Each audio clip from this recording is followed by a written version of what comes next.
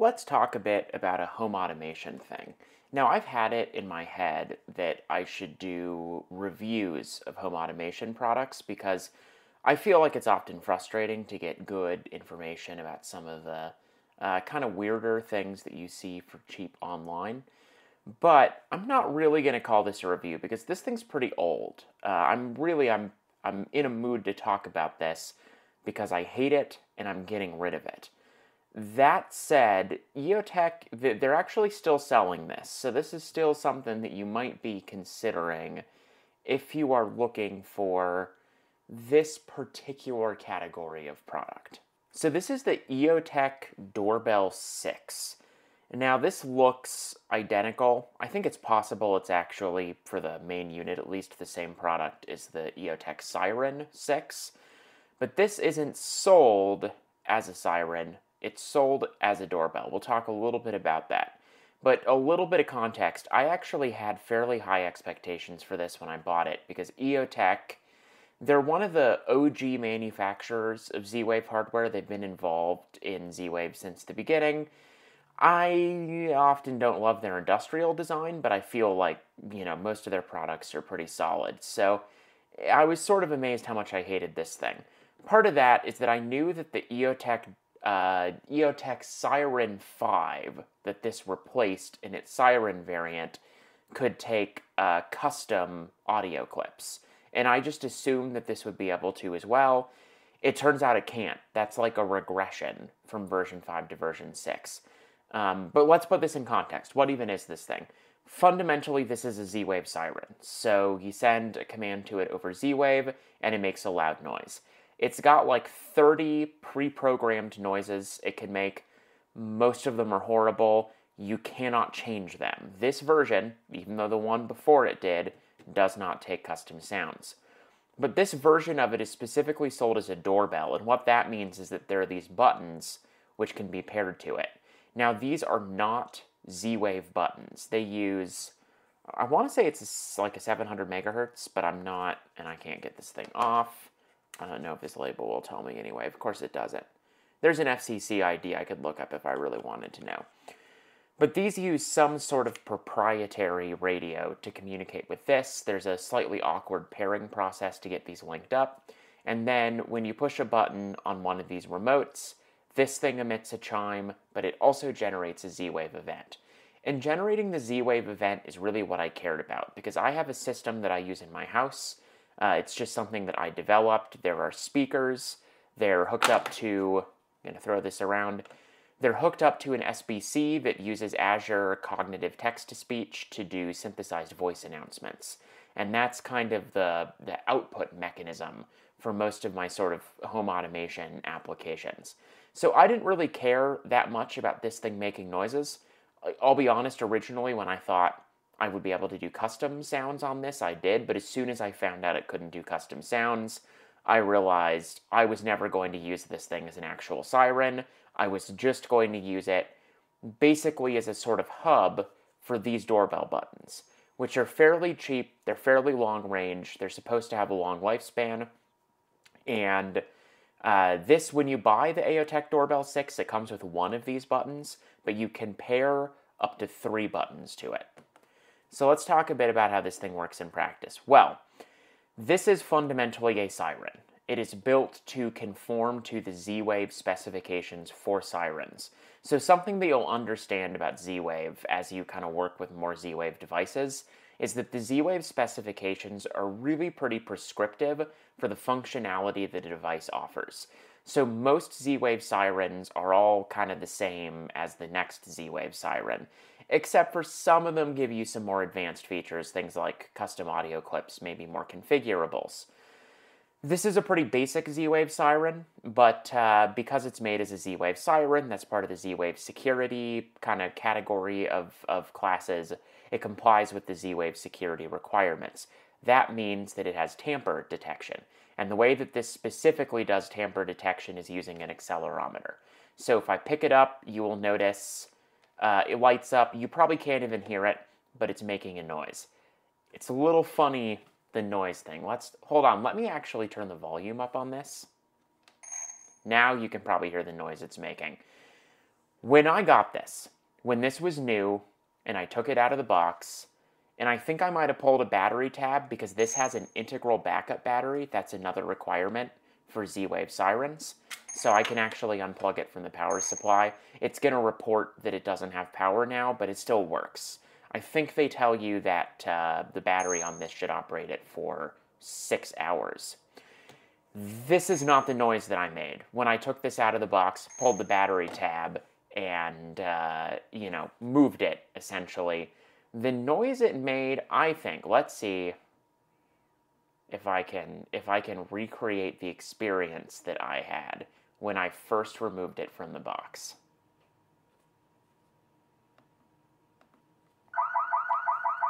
Yeah, that was it exactly. Except for, let me tell you, it was significantly louder than that, and it did not stop. It continued for, I think, 2 minutes.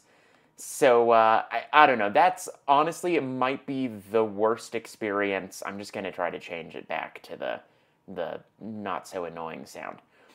Quite possibly the worst experience I have ever had taking a new product right out of box. I could not figure out how to shut it up. It has an integral backup battery, so unplugging it doesn't work. This button, by default, doesn't silence it. I actually had to sit on it so that I didn't lose my hearing while I got it paired up to the controller and then messed with the Z-Wave parameters to figure out how to get it to shut up. So, there's a lot of weird little nuances to this, and that's part of why I wanted to talk about this thing. Conceptually, it's fairly simple. It's got like 8 channels, is that right? It might be 9.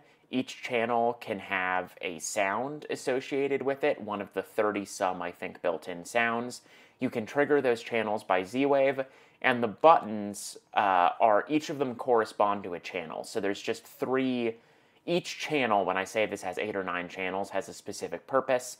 3 of them correspond to buttons that are paired to it. 1 corresponds to tamper, that's channel 2. One of the channels, I'm trying to think, I think it's channel 1 corresponds to a general alarm, and the last 3 channels I think are specific to smoke, CO2, intrusion maybe. You can look at the specs for Z-Wave sirens. There's a fairly standardized set of the siren cases that the device needs to support, and this checks off all of them by way of having a bunch of channels. So let's take a quick look at how that actually works on the computer.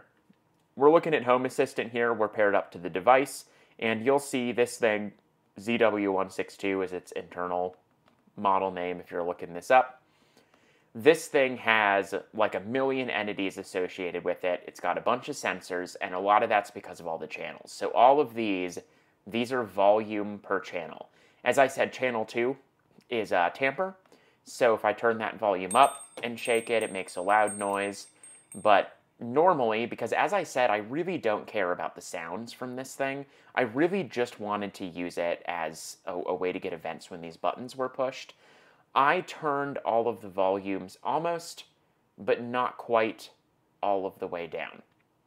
Why did I do that? Well, interesting thing about this device, it is a little bit too smart.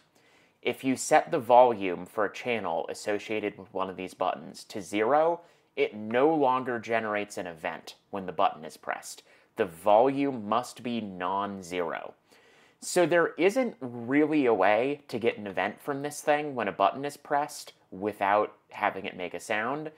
But if you choose one of the quieter sounds and then set the volume to the lowest it'll go that isn't 0, 0.01, then you would be hard-pressed to notice that it's making a sound.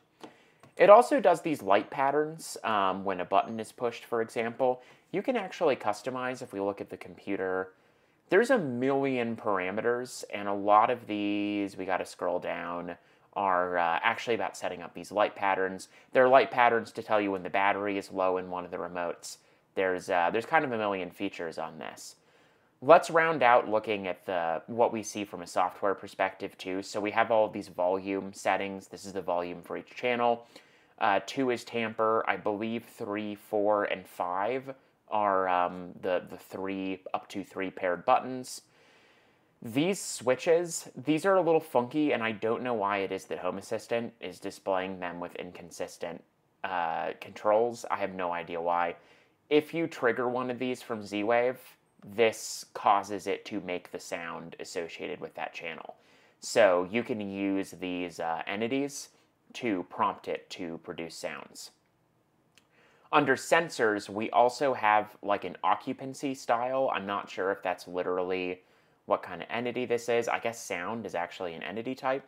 But there are sensors that also will tell you when something has happened. So if I press the button, this says driveway doorbell because that's what I used to use this for, will go to detected. And that's really what I was using. That's all I was actually doing with this, right? Is I was just getting that detected event when the button was pushed so that I could use that to trigger another automation. Under configuration, we also have the ability to select the tone associated with each channel. So I mentioned channel 2 is tamper, so we can set that to klaxon and then shake it.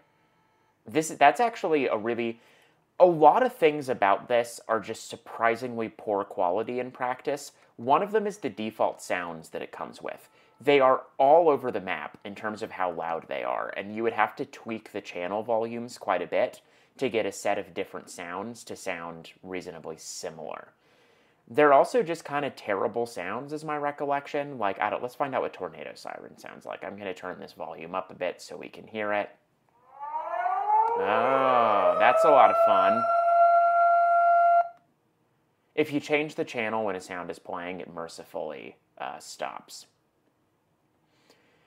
Why do we have all of these idle state entities? I don't really know. I often just ignore the extra Z-Wave entities that tend to come across. Diagnostic stuff is sort of our normal items, except for we do get a battery replacement indicator for each of the remotes paired to it. I think that's a pretty good functional tour of this. Conceptually, it is... Can I shut it up again? Conceptually, it's a siren with these extra features that you can pair up to 3 buttons to it. It's got sounds associated with those buttons, and you can get events when those buttons sound. So all of that said, why did I say that I hate this thing? Well, one of them is the horrifying experience I had when I first bought it. I don't know exactly what they should have done. Maybe, like, put a shrink wrap license on it that warns you in huge type that that's going to happen. I don't know, but it's kind of ridiculous that you take a new product out of the box, and the very first thing that it does is terrify you, and then refuse to stop. There really was like a 2-minute nightmare playing out of my sort of desperately looking around my office, trying to find ways to shut this thing up. Because when the volume is turned all the way up, it is very loud. I think I was definitely into, hearing damage on 30-minute exposure territory with how much noise this thing was making. You can see how annoying that tamper behavior is, right? I had it sitting on a piece of furniture, and it would make a little noise whenever you bumped the piece of furniture that it was on. So that's annoying. What else is annoying? Fact that this doesn't take custom sounds. Most higher-end Z-Wave sirens do. The Aeotec Siren 5 did. This has been replaced by Aeotec as a siren. The Aeotec Siren 7 is out. Do you think that takes custom sounds? Let's find out. I didn't look that up. How can I load and play custom sounds? Yep, yeah, looks like the Aeotec Siren 7 does support custom sounds. So it's just this one that doesn't. And Aeotec, I'm pretty sure that they intended for it to, and then something went wrong, and they weren't able to get it working before they shipped it. Because I found some kind of weird stuff on Aeotec's website that kind of implied that this did support custom sounds. I think that's part of why I bought it. And I feel like I didn't really get a definitive answer to that until I found a forum thread where someone basically said, yeah, custom sounds have never actually been implemented for this. I think they kind of implied maybe in a future firmware update, but I don't think... I should be running most recent firmware on this, and I don't think that's ever happened. So no custom sounds is a big minus.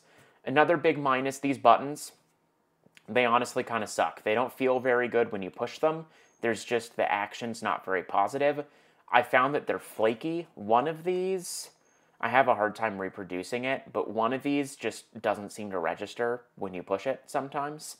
You kind of have to push them in the middle. If you push them towards the top or the bottom, it doesn't work.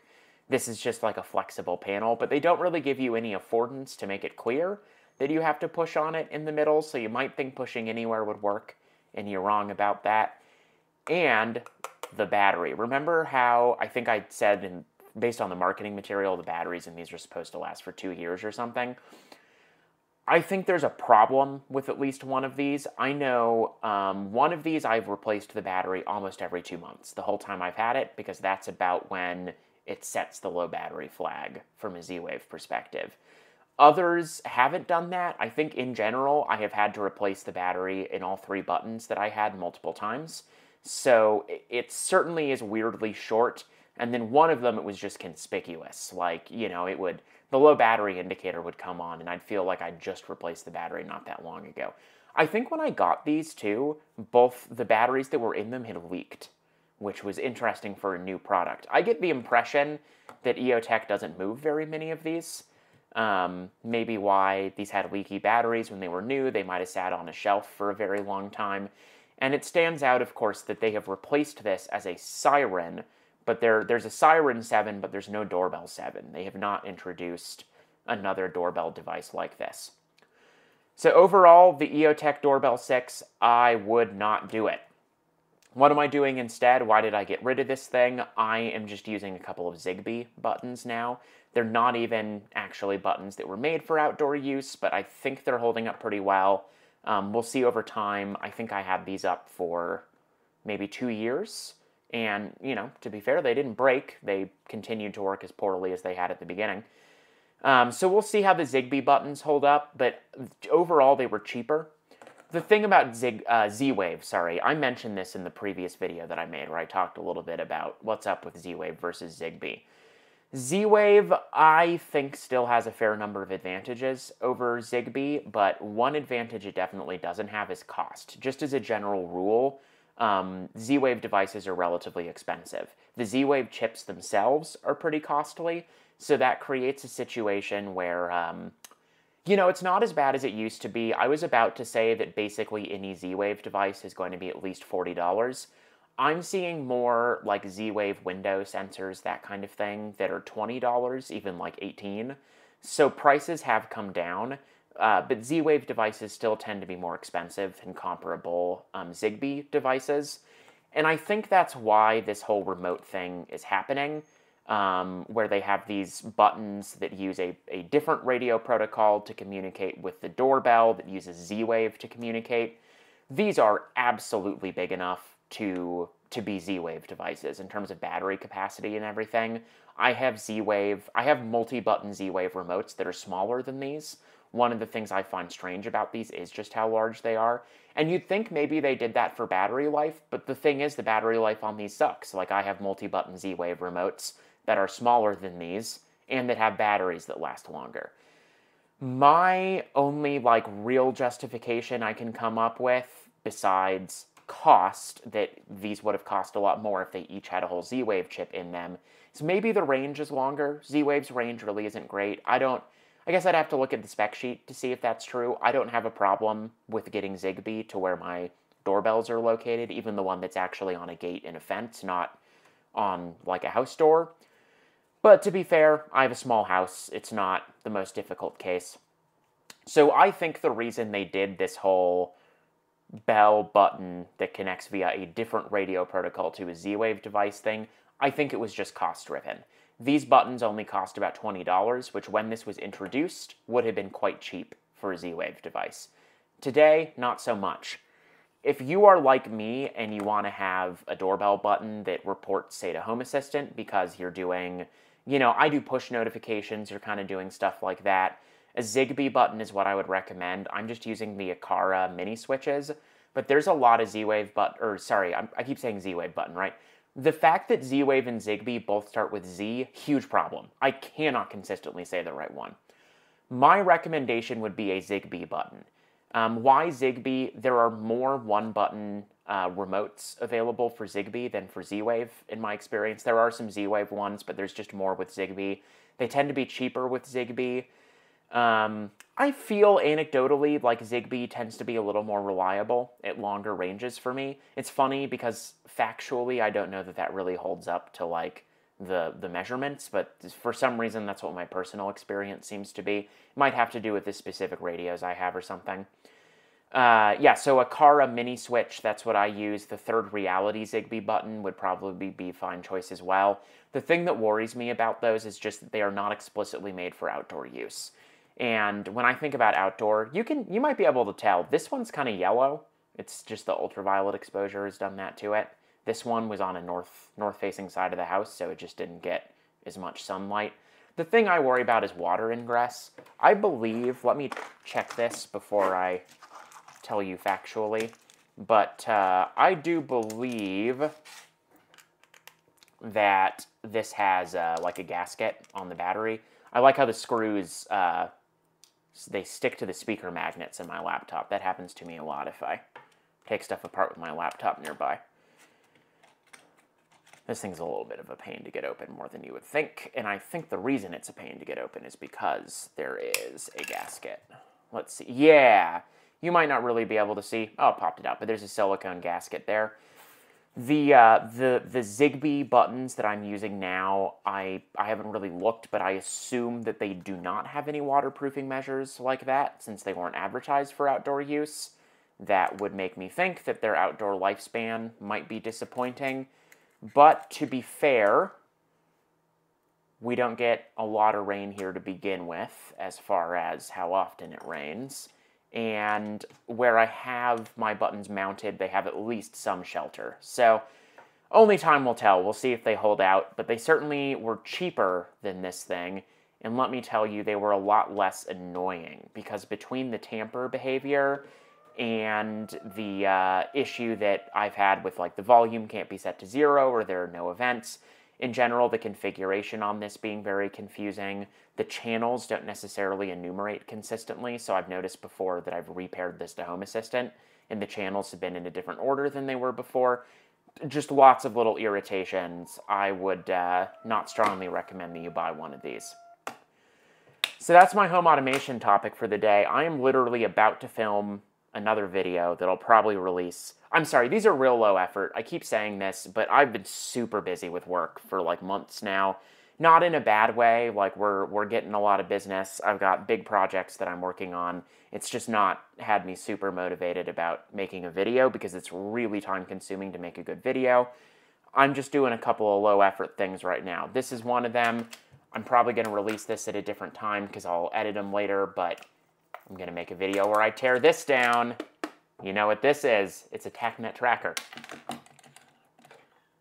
But let me show you one more cool thing that certainly does not deserve a whole video, but I was kind of thinking about writing a blog post about these years and years ago for various reasons. I had keys to a church building, and the locks on that building were electronic locks, but they were specifically Ilco Marlok locks. Marlok was not a very successful product. I have only ever seen it on that one church building. So I don't know how widely this was ever installed. I bought this key on eBay for cheap. I would love to get an actual lock as well, but they do not seem to go used very often. You can kind of see why. They get built into a building, then some installer takes them out and they throw them away. There's not a lot of like used sales or that kind of thing generally. But I wanted to just briefly show you how this works, because it's a pretty cool, kind of a unique key device.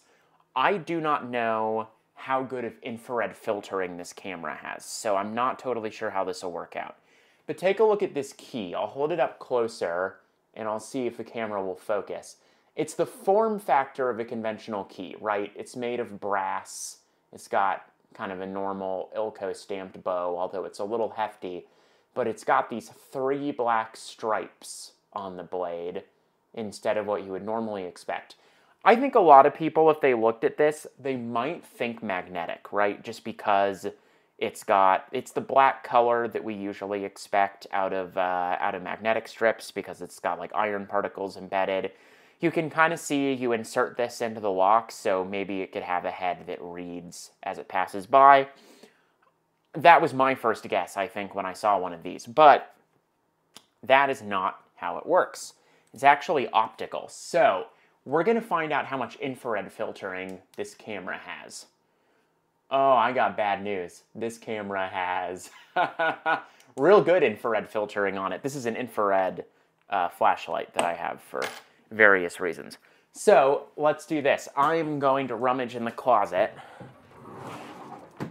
So this here is an older Panasonic Lumix that I have modified for infrared use.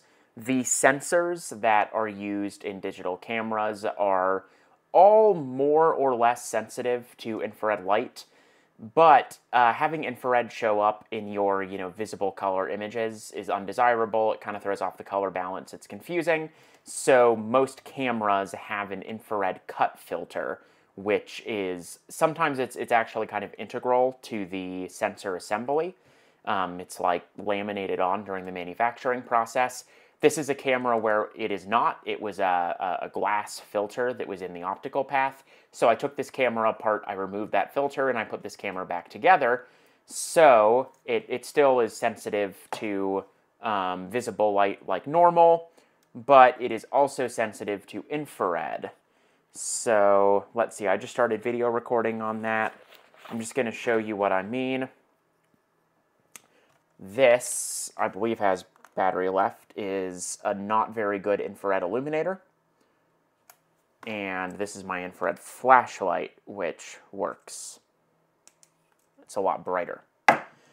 So you'll notice that shows up with a purple cast. That's just because of the relative sensitivities of the different colors in the imager to infrared light. What I have here is, this is an infrared filter. It's a filter that only passes infrared. So you're going to see nothing, but if I turn on the flashlight, now you can see again, right? Because you are seeing just the infrared light now. So, judging by the fact that I'm going on and on about infrared cameras, you've probably already figured out how this key works. Let's take a look at it. I'm going to use this because it's dimmer and it won't blow out the exposure so much. Ah ha ha. See that? Isn't that fascinating? So those black stripes are like a resin that is opaque to visible light, but is transparent to infrared. And they are, I think, poured into the key over the brass, which in those slots has had holes punched in it. And I don't think the lock has a sensor for every hole. I think it does read them as you insert the key as a series of pulses. But that's actually what the lock does, is it's optically looking through the key, it's reading where those holes are punched, and that makes up a serial number for the key, and the lock just checks that against an access control list. This concludes our infrared segment. I really hope the camera was actually recording. This camera is, it's kind of weird, and one of the ways that it's kind of weird is that it does not have as obvious of a, currently recording indicator as you would expect it to. It's old, though. We'll cut it some slack. So, very interesting technology, right? I think the cool thing about it is that it's pretty durable, but when these get too dirty, which things that are in your pocket have a tendency to do, it'll stop working. So I remember the experience of having to wipe off my key on my shirt before it would actually open the door. Some people had reliability problems with these too. I don't feel like I ever did. I wonder if it was sensitive to how consistently of a speed you inserted them into the lock at or something. I really like this. I like it because it's sort of clever and innovative, but it didn't catch on. I can imagine a couple reasons why. One of them is, I think, yeah, maybe there were reliability problems. One of them is just that it was kind of weird and people like the interoperability of prox cards. But most kind of security people are also going to be looking at this and thinking, well, this key has a serial number effectively, which is permanently associated with it, in which we could read out, either with the lock or by looking at it under infrared light and figuring out the encoding scheme. So that means that this system is vulnerable to the duplication of keys, right? We could read this out. It would be difficult, I think, to manufacture one of these keys, but I can certainly imagine a determined person figuring it out. Especially because you probably don't need all this complexity, right, to get the lock to read it. You could probably just take like a piece of shim metal, drill the holes in it, and the lock would accept that. So yeah, Ilco Marlok, cool technology. If I can ever get a working system, then I'll make a longer video where I don't know, maybe I'll make a little dummy door and we'll actually get the whole thing working. But this key might be the only artifact of the short-lived Ilco Marlok that I can really produce.